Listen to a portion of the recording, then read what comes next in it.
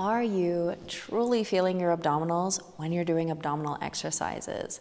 This is a big question, and I wanted to come on here live and talk to you exactly about that because truth is, chances are you're not. And I know this because I've been working with women for a decade now, and even in my own experience of starting exercise when I was in my 20s, I realized I was getting jack squat out of my abdominal exercises.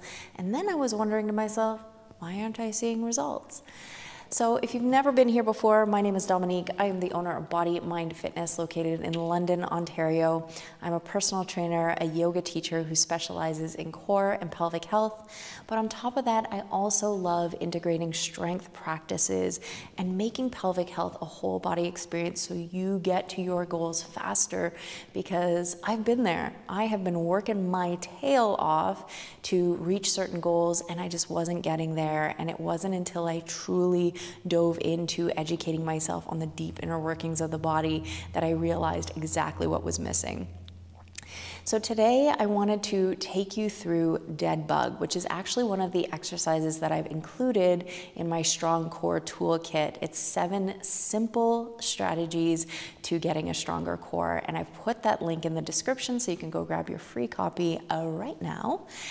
And I want to give you more of the visuals. There's lots of photos in there, but I want to make sure that you can see what Dead Bug is all about. Hey, Jules, so nice to see you.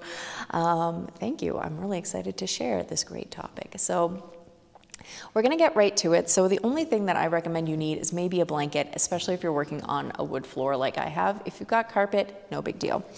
So oftentimes what happens when we are going through different types of exercises is we start to mimic what we're seeing, whether we're live in a class or doing our workouts online at home, whatever the case may be, we see a movement and we try to do that exact movement without paying much attention into where are we feeling that particular movement? What are the little nuances of that particular movement? Is your core truly engaged in that particular movement? Because you can include the core in just about every exercise out there. So in the example of Dead Bug, we typically start off on our hands and knees, and some people will tell you wrists under shoulders, knees underneath the hips, which you can certainly do, but also make sure you're just really comfortable. And if we were to go through the true version of Dead Bug without any regressions, progressions, anything, I would then tell you to go ahead and reach your right leg back and your opposite left arm forward.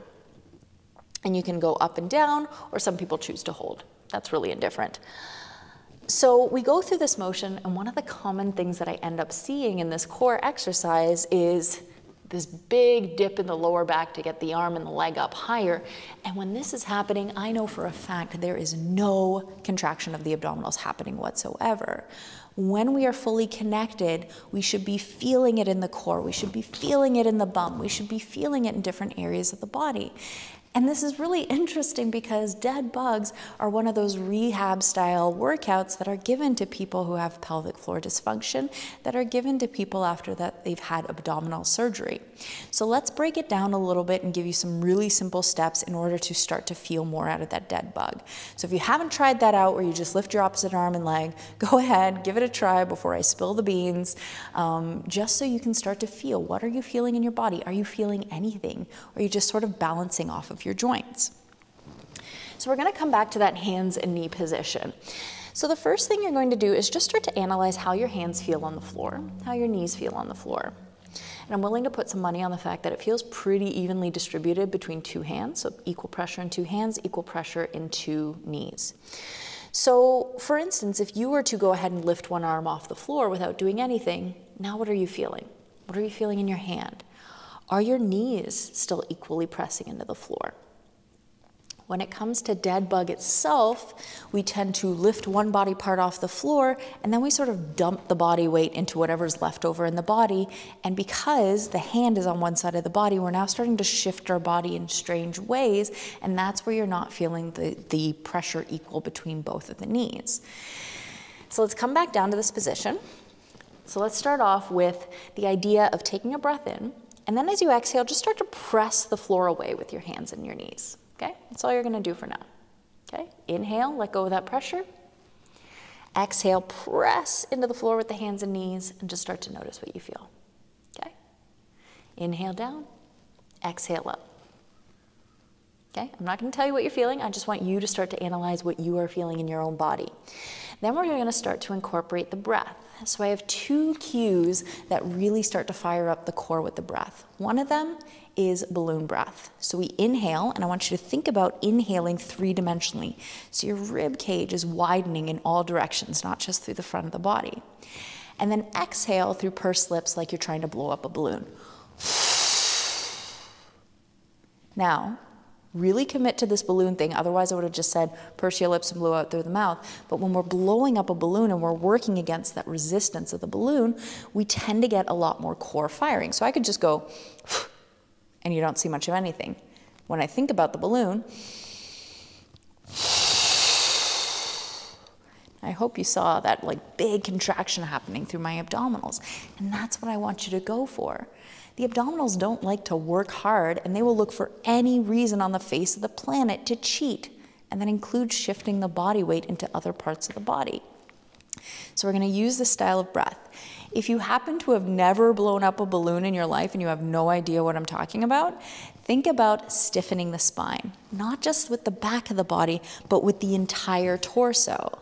So taking again that 3-dimensional breath in, exhale, stiffen your spine. This one's a little bit more subtle. This one tends to fire up the whole area of the body, and different cues are going to resonate differently for you. The thing I like about the balloon breath is we are talking about the abdominals today, and I want to make sure that we're getting that sensation. So then we come back to the hands and knees. So maybe where you start is just with that whole idea of pushing the floor away and integrating the breath. So again, balloon breath, stiffening the spine, you choose.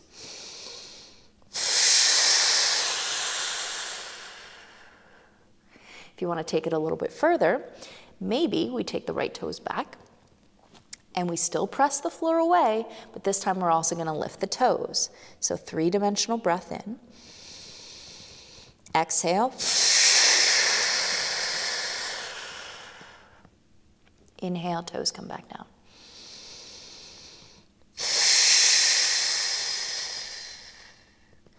You can even try adding the hand. But I would only add the hand if it truly feels harder than just doing the leg. Otherwise, stick with the leg for now, build confidence, strength from that movement, and then move into adding the opposite hand lifting. Because sometimes I feel like there's a little bit too much brain gym happening, where what arm is lifting with what leg and what's happening. We sometimes get a little bit lost with it. So I encourage you to give this a try. If you love what you saw in the video today, head over to that link in the description, download the Strong Core Toolkit, 7 simple steps to a stronger core. And if you have any questions, I'd love to see them in the comments. Thank you, Jules. Yes, I try to work on those very detailed cues. So as always, if you have any questions, comments, concerns, I want to hear them. I want to know what you think, and I need to know what you're working towards so I can bring you the content that is going to serve you best. So as always, I'm going to just take a seat here. Thank you so much for coming out today, and I look forward to chatting with you again really soon. Thanks again. Bye.